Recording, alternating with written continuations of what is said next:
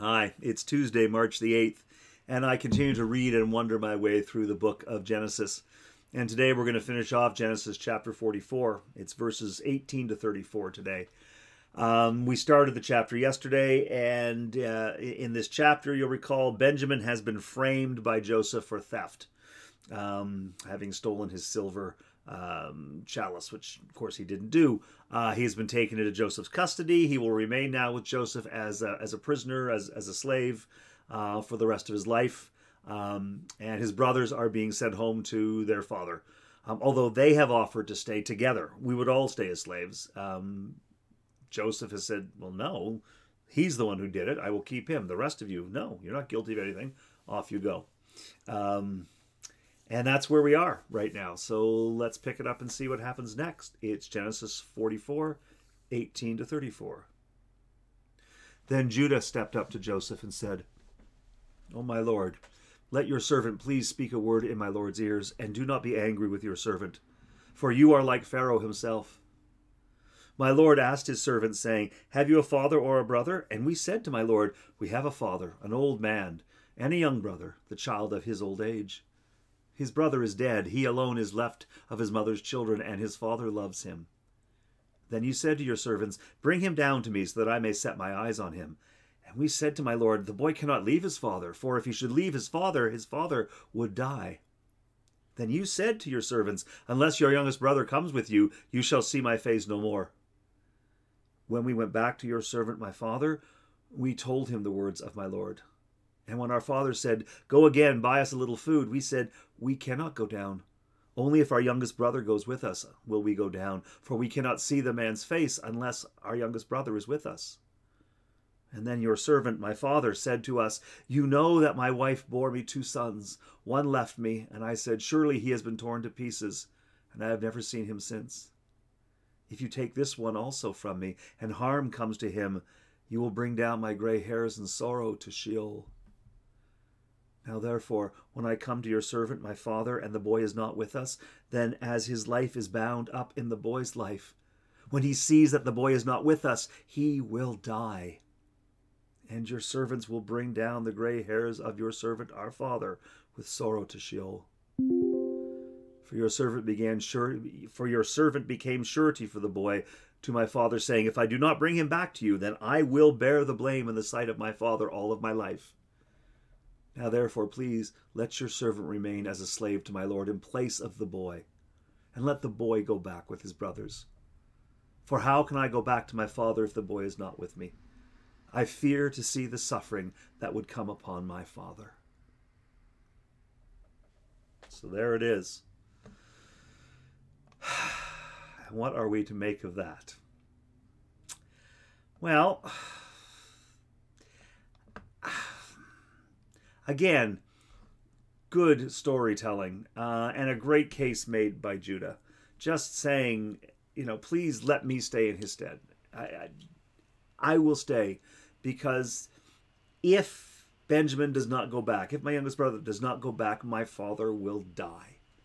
And I would rather stay here as your prisoner, as your slave. I would rather serve you for the rest of my life than have my father suffer and die. It's a pretty big one. I mean, any of the brothers could have stepped forward, but he's the one. Now, perhaps Judah is the natural leader of these guys. I'm not sure.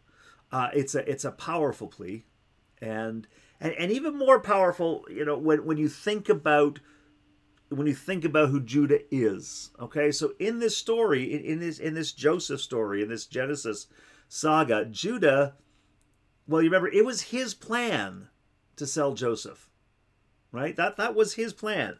Joseph wouldn't be here now if it wasn't for Judah. Now, in the story, it sounds like Judah's suggesting rather than kill him, let's sell him. And then it's intimated that actually he's going to restore him to his father and make himself look good. But the fact is, Judah's the one who came up with the idea of let's make money on our brother. So not entirely admirable. And speaking of not so admirable, he married a Canaanite woman, and we know we're not happy about our sons marrying Canaanite women. This is a reoccurring theme. You may also recall, as we went through the story, we took that chapter out just to hear the story of Judah. And I wondered at the time, like, why? Why not about anybody else? Why about Judah? In that chapter, we discover that Judah has 2 sons who are so wicked that they are put to death by God. We don't know exactly what the wickedness is, but they are so wicked they are put to death by God. The third one remains and should have married the widow of the 2 sons, right? It's the same woman. She's as is custom, married to one, then married to the other. Should marry the third, but no. Judah is going to basically lie and say, "Oh, when he's older," but he just puts it off. He disenfranchises his daughter-in-law, puts her into such a position that the only way she can claim power is by passing herself off as a prostitute and sleeping with him. Then that becomes the leverage for her to get what is justly hers, and that is the family name, the family protection, all of that. So that's who Judah is, the one who would deny his daughter-in-law, the one who has raised at least 2 sons who were so wicked that God disposed of them, the one who disobeyed his parents and married a Canaanite woman, and also the one who came up with the idea of selling Joseph into slavery. Not ideal. Oh, wait. And even more than that, that's right. Before that, we have the story of him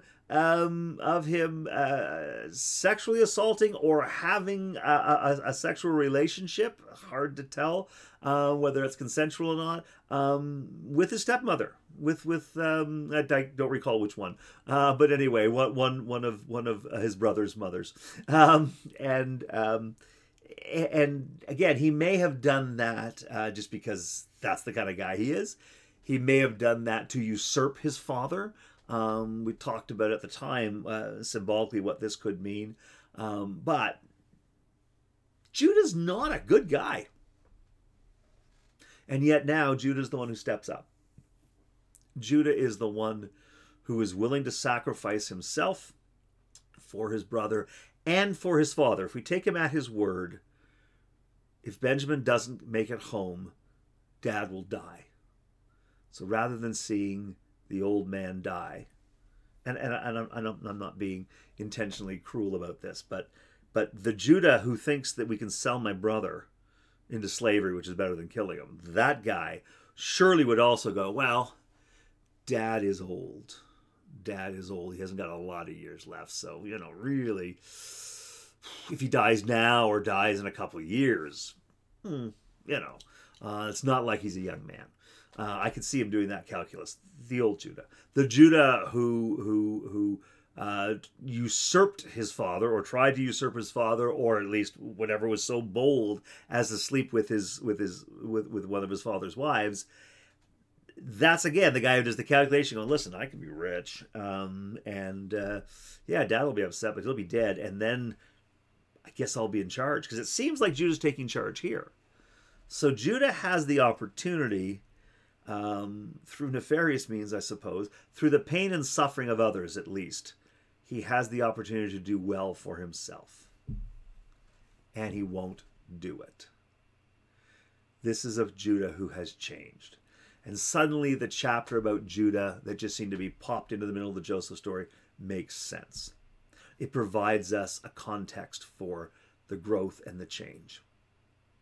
We see who Judah has been. We see Judah grow. We see Judah grant justice to Tamar, to his daughter-in-law.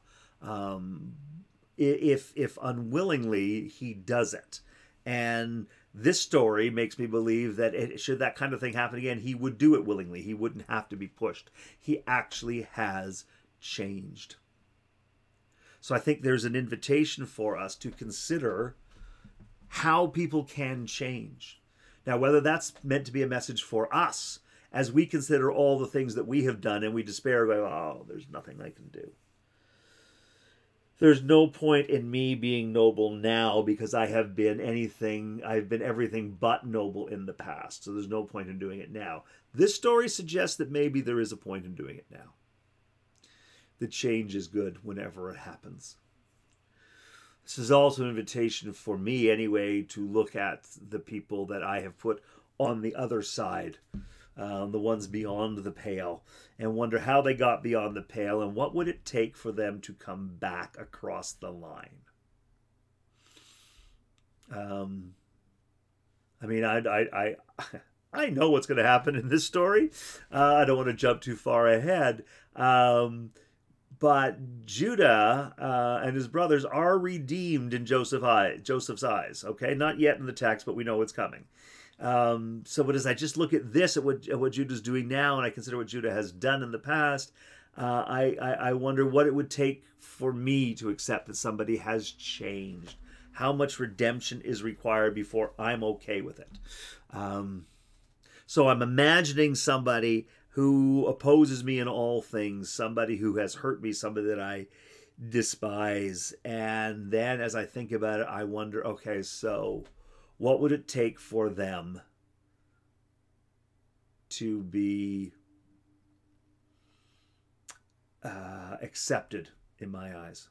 What would it take for me to respect them? What would it take for me to trust them? What would it take for me to like them? And I think about it hard. I recognize there are some people for whom I cannot imagine that ever happening. There is no way that I am ever going to like that so-and-so. There is no way that I will ever respect them. There is no way that I can ever sit at the table with those people and try and create something. I recognize those words. And this story suggests to me that those words are short-sighted. This story is presenting to me a difference. Judah was not a good person. He wasn't a good person. He was self-serving. Judah, the things around Judah were poison. His kids were so bad that God got rid of them. Let's remember, God hasn't gotten rid of Judah. So Judah's kids are worse than he is. Right? Judah denies this vulnerable woman, denies her any kind of justice or protection.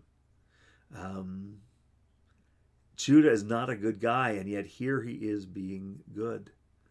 If I were there, would I accept him as doing good? Would I trust his goodness? This is the invitation. This story, to me, anyway, invites me to start to wonder about that. What does it take, and can I ever do it? Because the thing is, if I could never do it, if I could never, ever imagine somebody being back into, if I can never imagine respecting somebody again, or accepting them back into whatever the fold may be, if I could never imagine that, then how is my faith going? What is my trust in God to help people change? What is my trust in the rest of humanity that God has also created, as wonderfully and fearfully as I'm created? And, we can bring up the characters of history and go, well, yes, but surely to goodness you can't say that you could ever, you could ever respect Hitler. I got it. Yeah, you're right. I don't know how you do that. I don't know. Watching the world right now, I look at some people and I think, wow, the world would be better if you didn't exist. And if they turned around tomorrow and did something wonderful, I realize that I don't think I want to hear it. In an age of cancel culture, we certainly recognize that, where people do things and say things, and then we stop listening to them completely. Having done this, you can never be of value again. And yet this story challenges us to recognize that there are some horrible people who can change. And yeah, I even hear the voice in my head going, Norm, don't be naive. When somebody tells you who they are, trust them. That's who they are. And that's true. I do hear my voice saying that. But you know what? I'm pretty sure that's not God's voice. I'm also pretty sure that I'm not meant to be perfect, that I got to work at this. But for me, this is the invitation, to understand those around me, that they could actually change. And then if I'm really honest, to acknowledge that I can change. because I don't think that I've ever been as rotten a guy as Judah. But I think that I have been less of a good guy than I am today. And every now and again I wonder how often I decide, nah, there's no point. There's no point in being noble in this point, because I'm not all that noble. There's no point in being brave, because you know what? In the past I've chickened out. But this story tells me that it's always time to be noble, and that it is time to be brave. Yeah. I look at Judah and I realize what's really happened is that Judah has moved from self-interest into compassion. He doesn't want his little brother to suffer. He knows that his little brother had nothing to do with this. So he would rather bear the weight of that than his brother. Maybe because he also recognizes the things that he's done in the past. He's there in Egypt. He knows he's the guy who suggested selling his brother into slavery. So maybe he goes, yeah, it's time for me to pay for that. This may not be a direct payment, but it's my time. I am more deserving of this than Benjamin. Or he might look at it and go, like, I've been through enough. I can take this better than Benjamin can. Or more to the point, I don't want Benjamin to suffer. Even more than that, I don't want my father to suffer. I'm not doing the calculus of the fact that he's not going to live that much longer anyway. I'm going to let go of the fact that I may have tried to usurp him and I didn't respect his authority. But now what I know is that I love him and I don't want him to hurt. The difference between Judah then and Judah now would appear to be compassion. Compassion. And it's never too late to learn compassion or to broaden your experience of compassion. And I'm starting to preach, so I'm going to stop right there. Let me offer this prayer. Loving God, we thank you for ancient stories that are relevant today. Stories that give us a look into others' lives and yet also help us peer into ourselves. God, as we wonder about Judah's redemption, let us consider our own.